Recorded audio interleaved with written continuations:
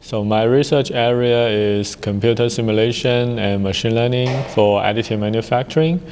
We develop computational models to predict key physical quantities and defects in additive manufacturing of metals and ceramics and polymers materials.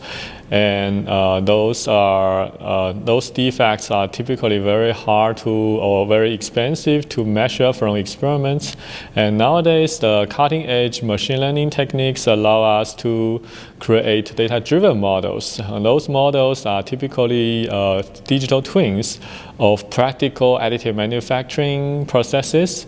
Using those digital twins in our computers, we can speed up the design loop of the additive manufacturing processes and eliminate defects such as pores and cracks, and improve mechanical properties to a very high levels that have never been achieved before.